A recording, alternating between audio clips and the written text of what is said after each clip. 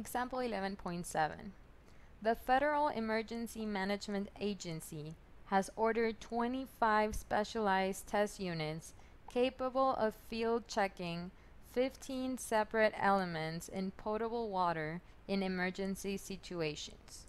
Thomson Waterworks, the contractor, took 200 hours to build the first unit.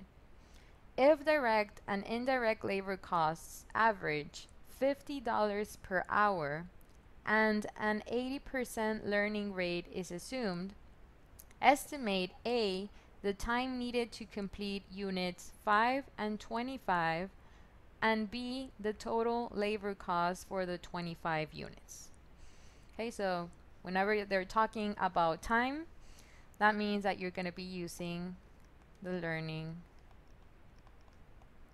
curve method. Okay, so what do we have? It says right here that the contractor took 200 hours to build the first unit. So that means that T1 is equal to 200 hours. Then it says right here that the costs will average $50 per hour. So that's our lowercase c because it's the cost per unit.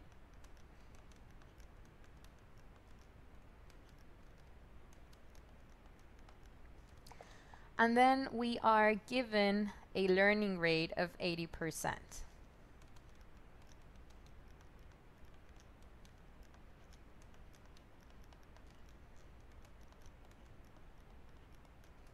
Or 0.80. What does this mean? That when production doubles,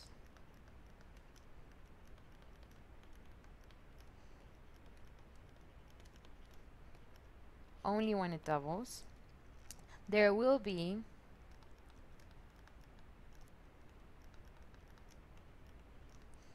a 20% decrease in completion time.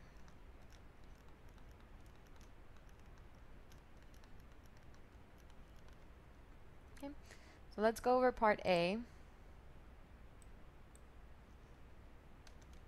In part A, we want to know the time to complete a specific unit. The formula is the time of the first unit times n to the s. We want to know how long it took to complete unit 5. Means that we want T5. We have 200.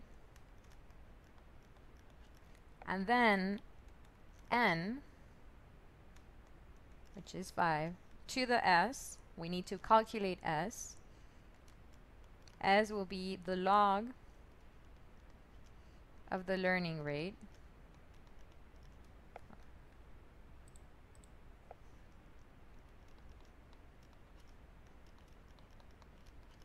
divided by the log of 2. It would be the log of 0.80 divided by log of 2, and you'll get, I'll put this in parentheses,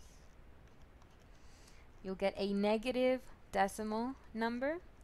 You get minus 0.322.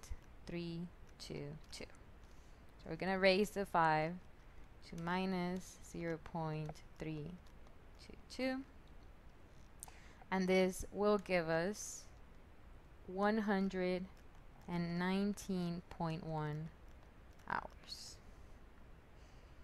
We do the same thing for the 25th unit. It's going to be T of 25, 200. Now this is going to be 25 raised to the negative 0.322. And this will give us 70.9 hours.